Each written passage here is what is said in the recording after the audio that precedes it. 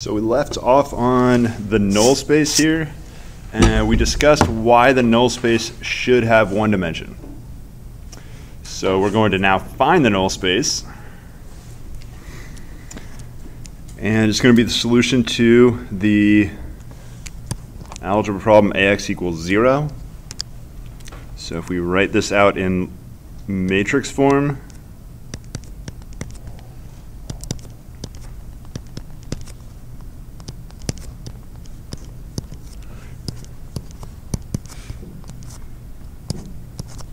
let's figure out the dimensions everything needs to be.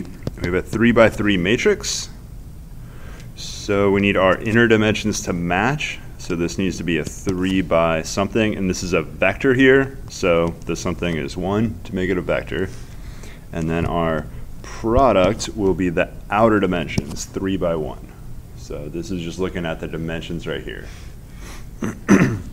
So our 0 vector is 0, 0, 0. And we could write x1, x2, x3 as our variables we're trying to find here. Maybe I should leave those up. So let's go ahead and multiply across and down like we usually do on matrices here. So we got 3x1 minus 1x2 plus 5x3 equals 0. Negative 1x1 plus 1x2 plus 3x3 equals 0. And 5x1 minus 5x2 plus 1x3 equals 0.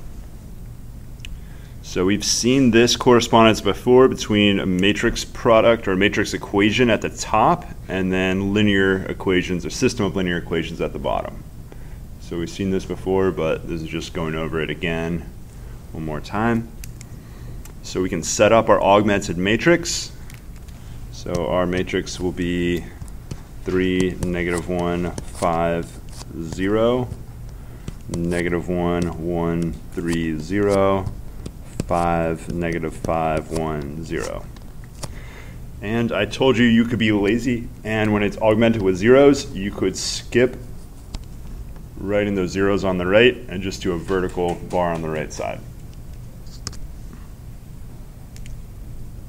All right, so we're going to reduce this matrix and find the null space. So go ahead and do that right now.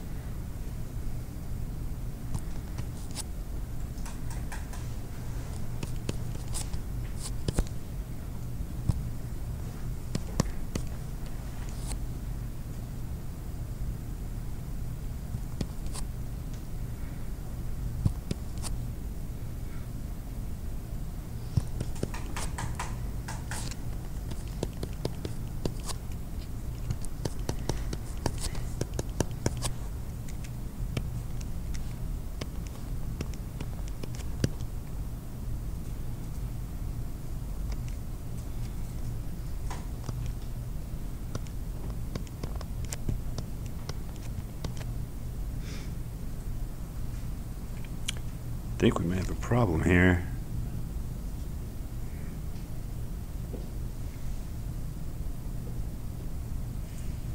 We're supposed to have one free variable, and I'm not seeing a free variable.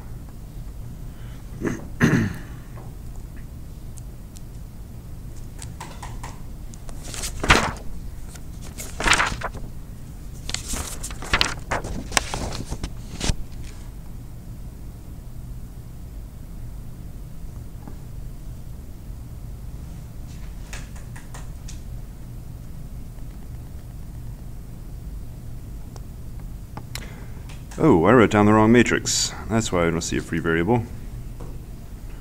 Oh, all right. We're supposed to use the matrix we were using before. So let's reset everything. All right, so I knew we had the wrong matrix because you can see no free variables are going to occur right here. So I was expecting 1. That was my spidey sense right there. So what happened is I just wrote down the wrong matrix. The problem is it's similar. All right, where we wanted to use this matrix.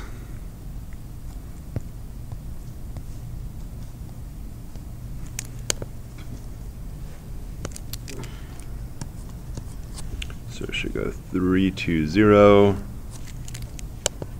Erase, please. All right, 3, 2, 0. -1, 1, -5. And 5, 3, 1. All right, so that is our A matrix.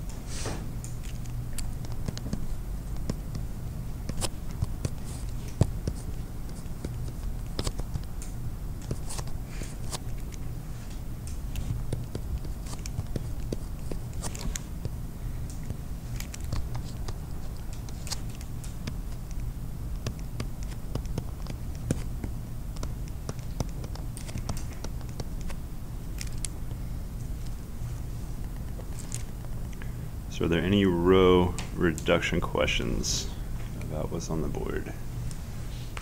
So we're expecting 1 free variable, which we got, so our x3 is free.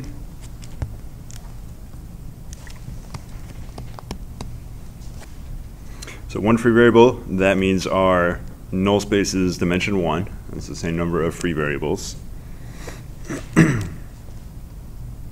And we need to find a basis for this. So let's go ahead and write out our x1, x2, x3. So x3 is free. We'll go with t for x3. So let x3 equals t. So we have x1 minus 8x3 equals 0. So x1 equals 8x3. So x1 will be 8t. And x2 minus 3x3 equals 0. So x2 equals 3x3. So we got 3t. Can you scroll up for a second? I can definitely scroll up. Is that far enough? A little bit more. More? Okay. Well. No, that's good. Just, okay. Never mind. Because I'm getting. I have 1, 0, 2. You have 1, 0, 8. Oh. 2. Because.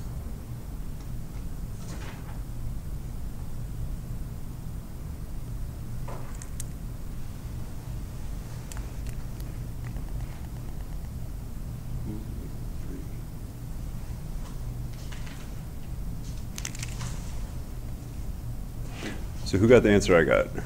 You already did this one. It was simplified to 1, 0, 2.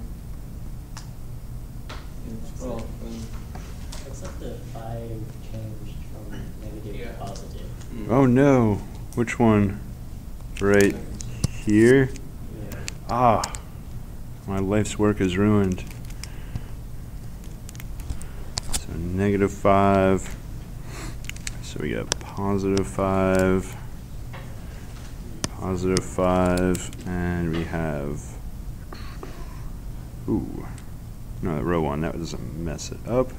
Then we added row 1, so that should be a 2.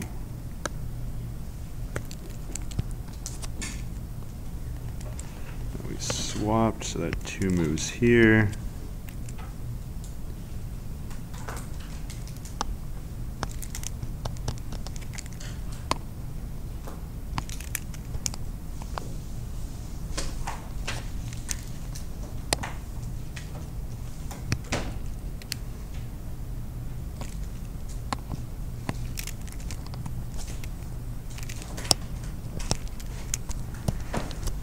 All right, is that better?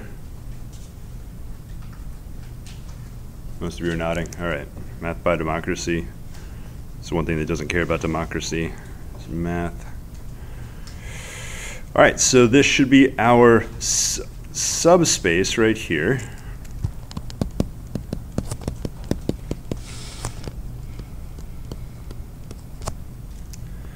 So this is the subspace. If I write in set notation, we'll use S right here for the subspace. S equals, and I can factor the t out, so we'll go with minus 2, 3, 1 times t, any real number t. So in set notation, it's all multiples of the vector negative 2, 3, 1.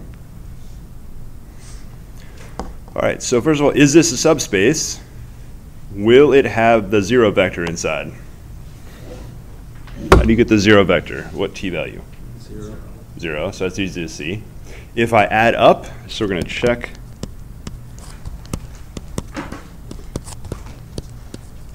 Check that this is a subspace.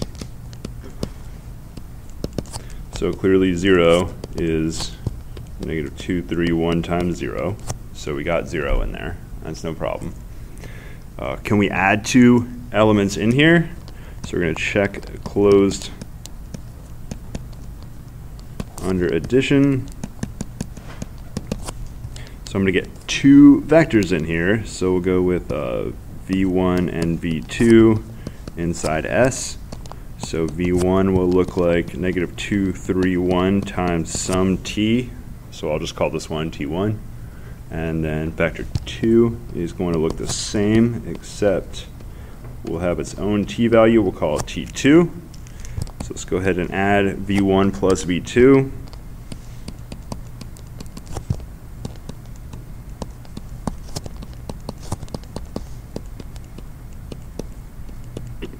What algebra rule am I using here to add these? So I could multiply the t inside of both of these and then do regular addition, or I can use a distributive property, so also known as factoring. So I can write it as negative 2, 3, 1 times T1 plus T2.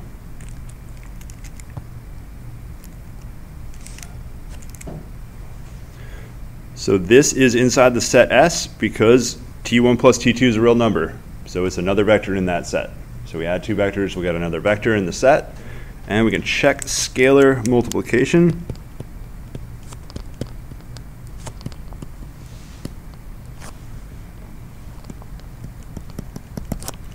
So we're going to look at any, we'll go with alpha in R. We're going to check alpha V1. So that'll be alpha times minus 2, 3, 1, T1.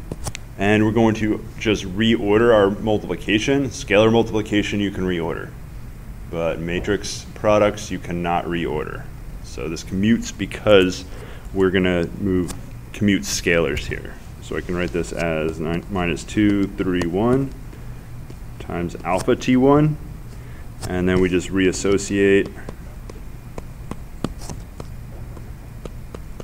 which most of you would say, of course, you can do that last step right there, but I just commuted 2 right there, the scalar and the vector, and then I reassociated. So there were some invisible parentheses right here that I'll use right out in purple.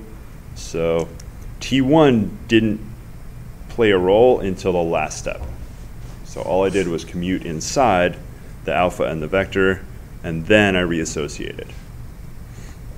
Now normally you do all these things kind of at the same time. You don't care about associativity because everything's associative and everything's commutative, but we're going to be a little extra careful because things are, not everything is commutative now.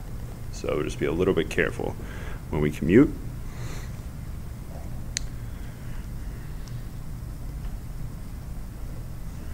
So we're going to look now at why a null space is always a vector space. So here we saw that this particular null space is a vector space. Now we're going to check why all null spaces are vector spaces. So I'm going to zoom way in because we're getting too far zoomed out here. So we're going to lose what's on the screen.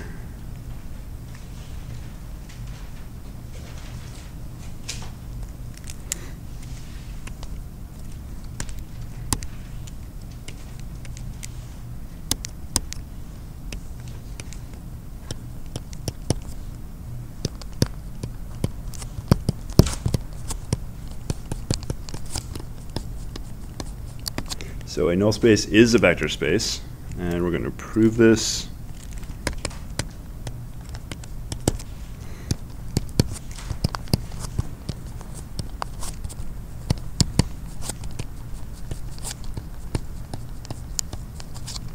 So we'll just take n to be the null space of some matrix A. So that means, we'll use V for a vector. So V is in n exactly when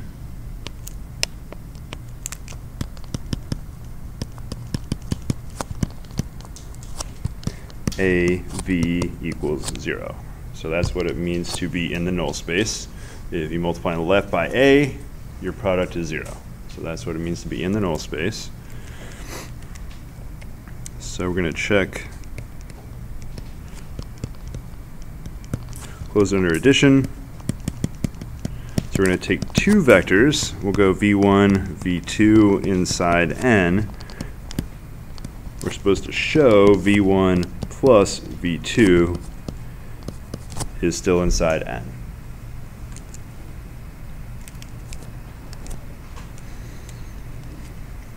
So all we're going to do is look at what is the product n times the sum v1 plus v2. What algebra? So I can't just say this is 0 right away. So let's distribute. So this will be nv1 plus nv2. Now individually these products have to be 0 because they came from the null space. That's what it means to be in the null space. If you multiply the vector by n, you get the 0 vector. And you multiply the other vector by n, you get the 0 vector again. And of course, what is 0 plus 0? 0. 0. So we get So 0 vector. So yes, v1 plus v2 is in the null space.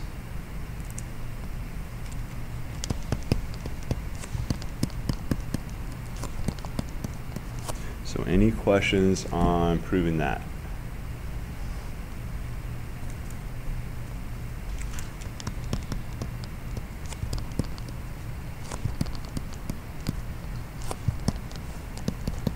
So now we're going to try scalar multiplication. So we already have v1 is in n, so we're going to check. So we're going to take any scalar alpha. We want to show that alpha v1 is inside n. So the way we're going to check that, uh-oh, nobody said anything. What is very incorrect and misleading about what's in this box here? I'm multiplying a null space by a vector. Nobody said anything. That should be the letter A right there. It should be the matrix A. N is the null space of A, not the matrix A.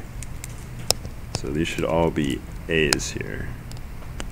Does that mean I messed up on the... No, I have the right thing at the top there. That's what it means to be in the null space.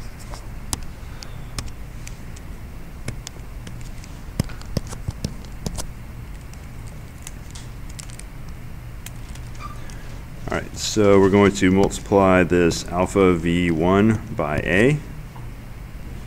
And now we're going to reassociate. The reason we can commute on the next step is y. Why am I allowed to write this as alpha A v1? Because it's a scalar. So scalar multiplication is nice. You can commute scalars, no problem. And we are going to reassociate again. And AV1 is the 0 vector. That's what it meant to be in the null space. And so, of course, 0 vector times any scalar is a 0 vector. So we just showed. Thus, alpha v1 is in V, is in N. Jeez.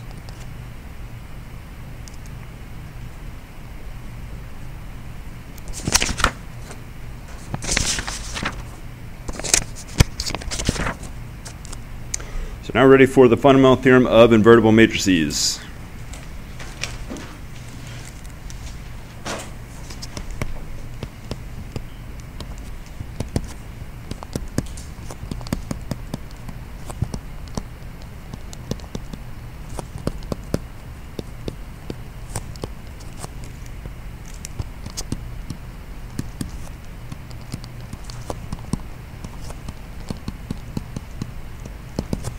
How many fundamental theorems can you remember in math?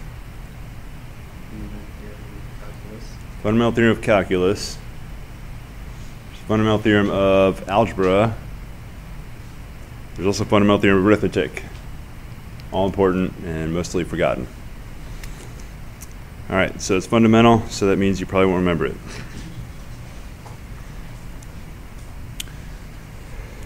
So in this, you do need a square matrix because this is about invertible matrices. And remember, the only kinds of matrices that are invertible are square ones. So only square ones are invertible. So this is about square matrices.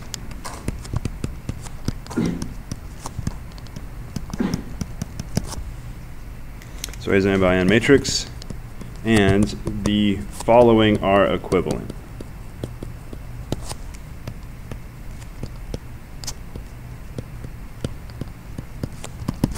So any of the theorems that say the following are equivalent, that means if one of the statements is true, they're all true, and if one's false, they're all false. So if there's a matrix A that has any of these properties I write down, it has all these properties.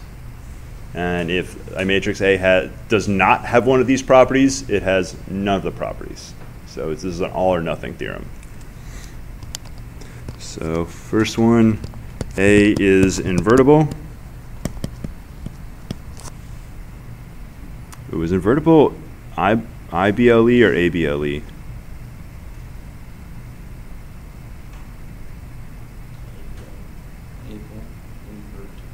My notes, my handwritten notes say eyeball, and this says able. All right, somebody with a smartphone, be smart. Let's get to the bottom of this, most pressing issue of the time.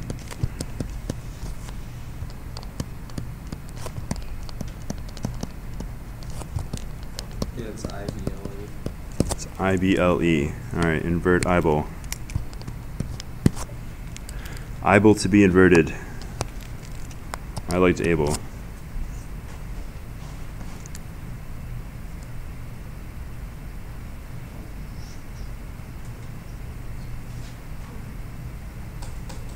All right, so you can have A invertible. That's the same as AX equals B having a unique solution. So if, in part B, if we have a unique solution, does that mean we have inconsistent? Inconsistent is no solution. So if you have a unique solution, how many free variables do you have? None. None. So this means one solution, no free variables. So that's what part B says. Part C, AX equals 0, has only the trivial solution. So it is way faster to check C than it would be to check B, because you can't check every matrix, every vector B, but you can set the product equal to 0 and look for the trivial solution. So part C is a little faster to test. D, A is row equivalent to IN, and IN is the identity matrix here. So that means you can perform row operations on A, and you'll get down to ones going down the full diagonal all the way, which of course we know means no free variables, and if we're in part C, exactly one solution, which would be the every variable is 0 solution. I'm not going to go back and prove all this. I'm just going to talk through a little bit why these are equivalent. So that'll be as far as we're going to get into the logic of why this is true. Part E, A is a product of elementary matrices.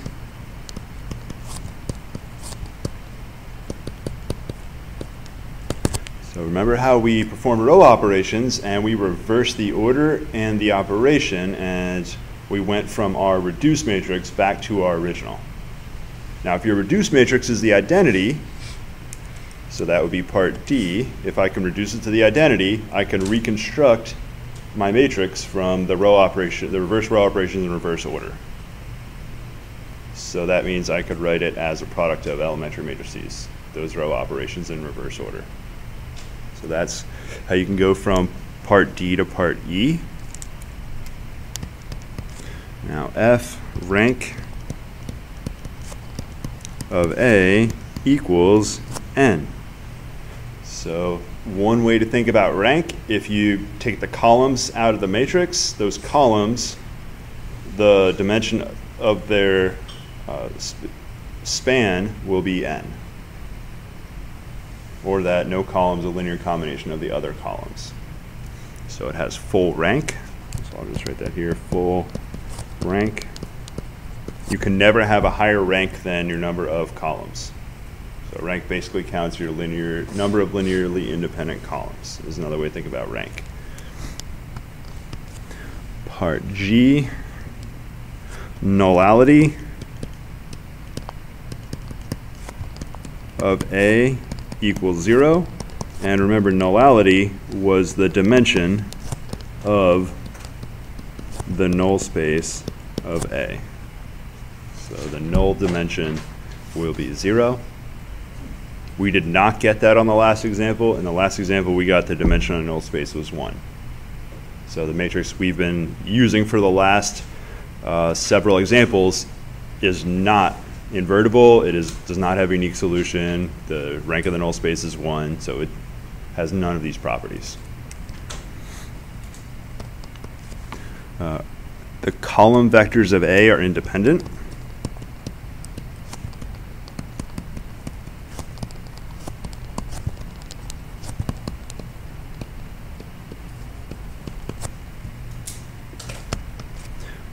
I, the column vectors span Rn.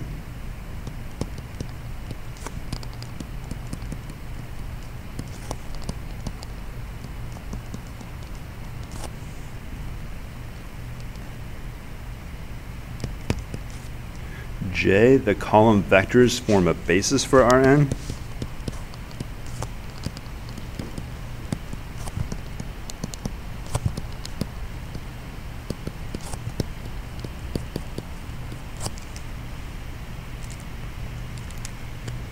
So H, I, and J, those are all about column vectors, and the next three will all be about row vectors. So part K, row vectors form a basis for Rn.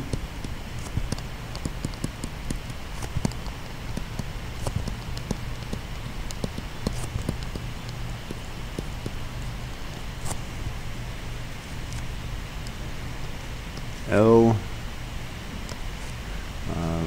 row vectors are linearly independent.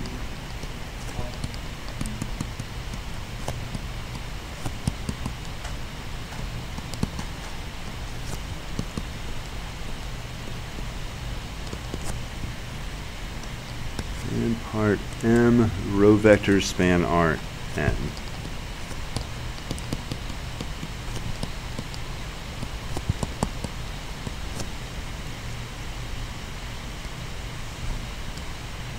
So your intuition probably connected some of these before, but here's the complete list right here of what's equivalent.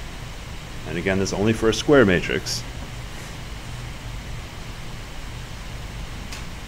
So you could use this theorem if I asked you if a matrix is invertible, and maybe one of these other ones is much easier to show.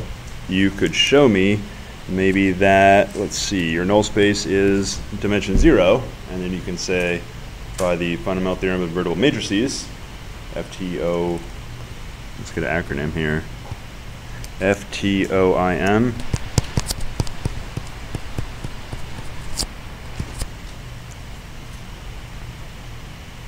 by FTOIM, my matrix is invertible because my null space has dimension 0, or my nullality is 0.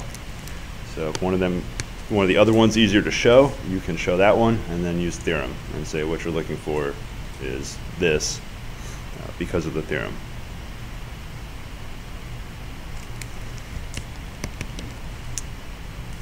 So our next example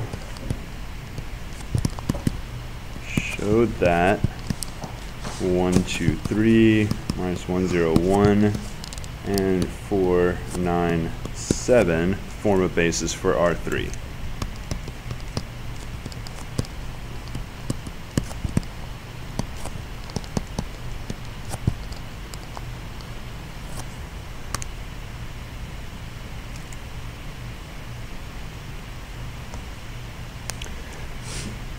So we are asked to, so that would be part J up here. If I put them into a matrix, that these would be the columns, and I want to show the columns form a basis for R3.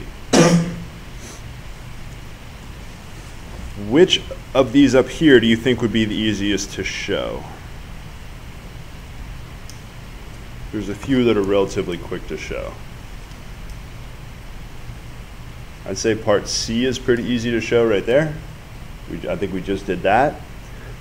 What I think is even easier is part D. Can I use row operations and turn it into the identity? That's what you're doing for part C, but without even setting up an equation. It's just straight up row reducing. So we're going to show part J by actually proving part D and then saying it's equivalent. So we're going to prove part J by testing part D. So we're supposed to show A is row equivalent to I3. Show our matrix A, which is 1, 2, 3, minus 1, 0, 1, 4, 9, 7, is row equivalent to the identity matrix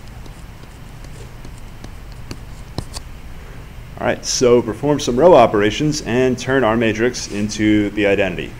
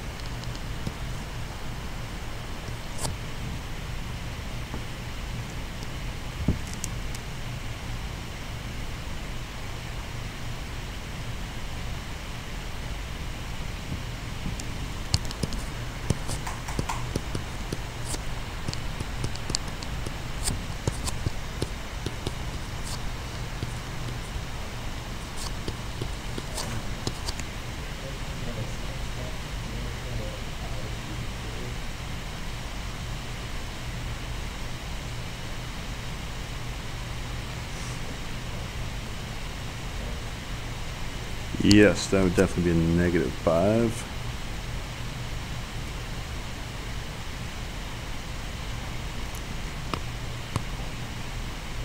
It's 201, so that would be -7.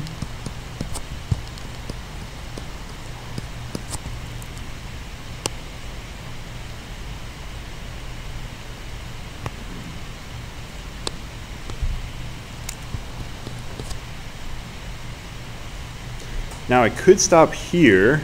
This is not the identity matrix. Hopefully you've done enough row reduction to know this is going to be the identity in a few more steps. The way that I see this is going to be the identity, we already have the lower triangle of zeros. I know this 1 is going to clear the column, and then the 2 will clear the next column. So that's the way I think about this row operation proceeding. Just think about that 1 at the bottom is going to entirely knock out column 3. Except the 1, and then that 2, which we could easily turn to a 1, will knock out everything else in column 2.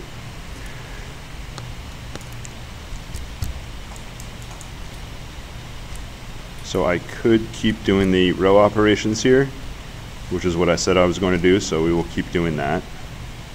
Get all this stuff out of my matrix.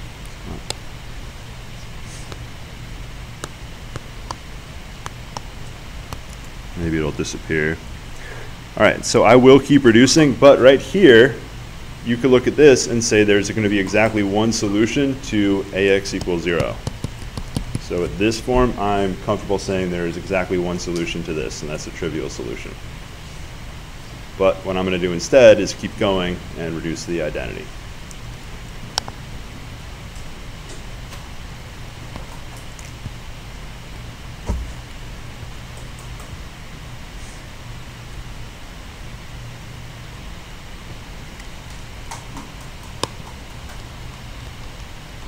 These look like they're going crazy.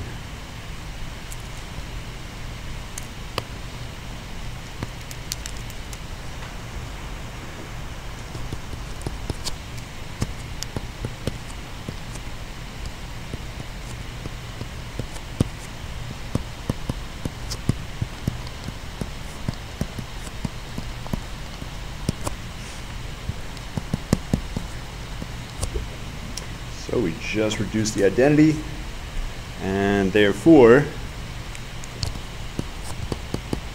by the fundamental theorem of invertible matrices, the columns of A span R3.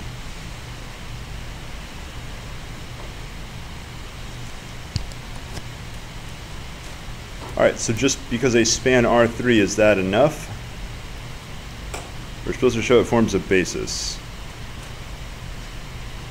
Oh, I don't know why. Basis. Oh, we did show it forms a basis. Never mind. So we don't have to, if all we showed was that they span, we'd also have to show independence. But we actually just used that theorem, and it said that these vectors form a basis. So the columns of A form a basis for R3.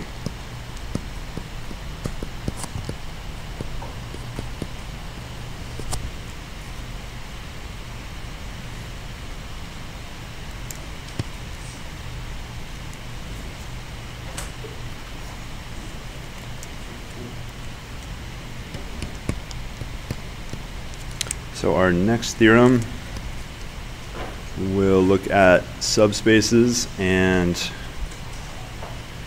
how we can use a basis of a subspace. So we'll let S be a subspace, a vector subspace.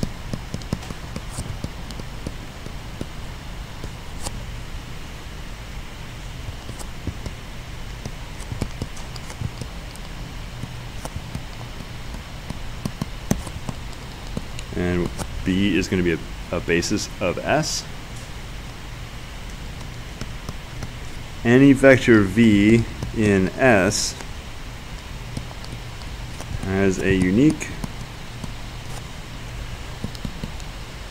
linear combo of basis vectors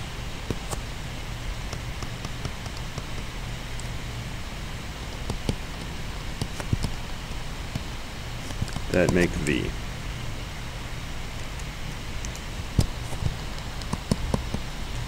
So what that means is that V is going to equal, if we use some sigma notation, it'll be alpha I. B is a basis of S, so we'll use BI for the basis vectors. And of course, this is alpha 1 B1 plus alpha 2 B2 plus alpha n Bn. So this is just a linear combination of the basis vectors. So of course it's a basis, so it has to span, but this idea of unique, because our basis vectors have to be linearly independent, there's only one combination that works out. If there was two different linear combinations that worked out, that would mean our basis is not actually independent. That would mean that I could remove one or more vectors and still span. So a good way to think about the basis is it's a minimal span. So it spans your vector space and has no extra vectors. So if you throw out any vector, you no longer span. So a basis is a minimal spanning set.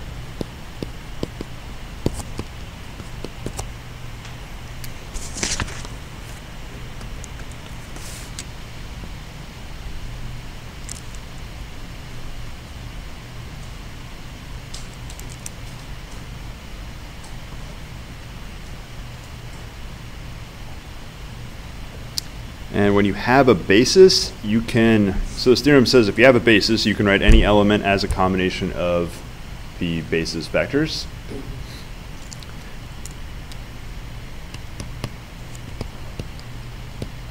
So the above sequence of coefficients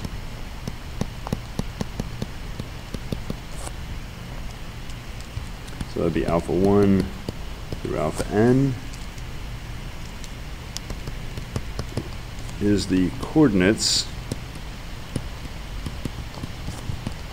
of V with respect to a basis B.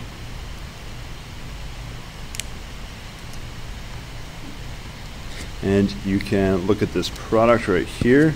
So we'll go and write our,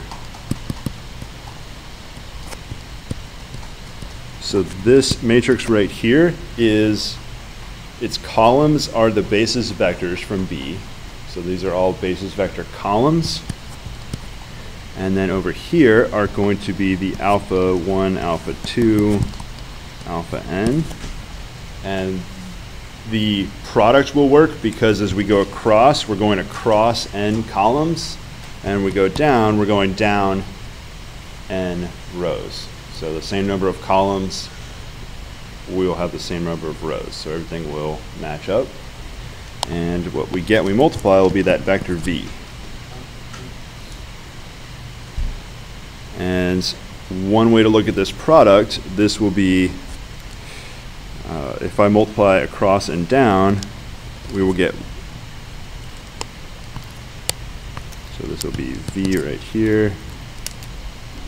So we have, I don't know how many rows we have, so I'll just write m rows. I don't know how tall this matrix is, all I know is how wide it is.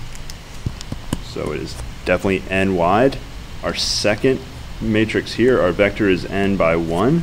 So when we multiply these together, we're going to have an m rows by 1 column.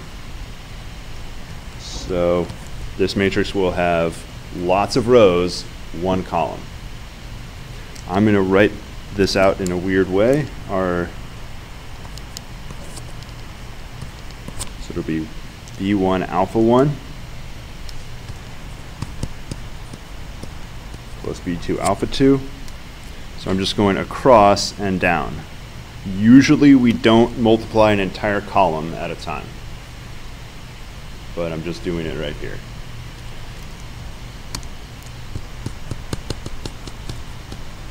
Plus b in alpha n, and that was exactly what our vector v was. So that's a way to write out any element with respect to a particular basis. So I think we just showed we had a basis for R3 with 3 vectors, so I'm going to write that out.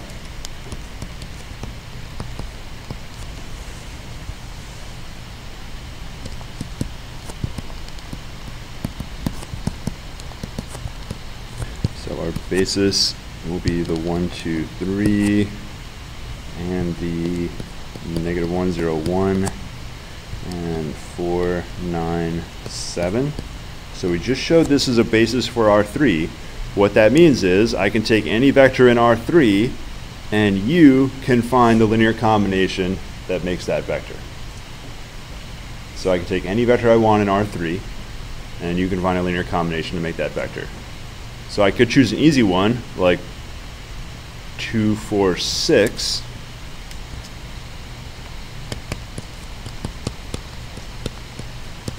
What combination would be 2, 4, 6? I picked this one easy intentionally. First one times 2 and then 0 of the others. So this would be 2 times 1, 2, 3 plus 0, negative 1, 0, 1 plus 4, 9, 7. Oops, times, I put a plus 0 in there. Alright, so in this basis, we can write out these new coordinates.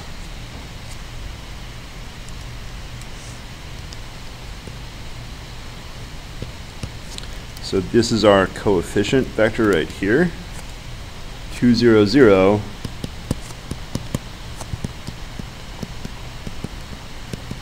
is the coordinates of 2, 4, 6 with respect to our basis b. So if we switch bases to this one right here, b, then this 2, 4, 6 using these basis vectors will be 2 of the first, 0 of the second, 0 of the third. And we're going to call this VB, or 2, 4, 6 with the b at the bottom. So what that means is it's the vector 2, 4, 6, but its coordinates are not with a normal basis, but with respect to the basis b. So that's a little bit strange. So let's do a less easy example. So we'll let w equal, so I could really pick anything.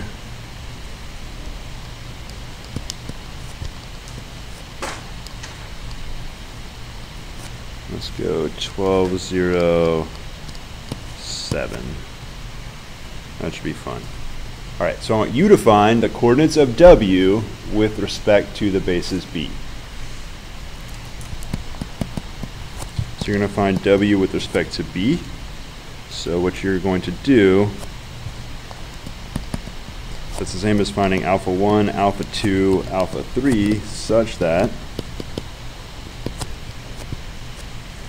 W is 1207 equals alpha 1 times our first basis vector, which is 1, 2, 3, plus alpha 2, negative 1, 0, 1, plus alpha 3 times 4, 9, 7. Now I just made this problem up, so there's a decent chance the fractions might be a little annoying. So when you're doing your row operations, try to push off fractions as long as you can. At some point, I can almost guarantee you there'll be some ugly fractions creeping in, because I just made it up. All right, so I'll give you a minute head start to ask any questions you got. Oh, is it time to go? All right, I guess we'll finish this tomorrow.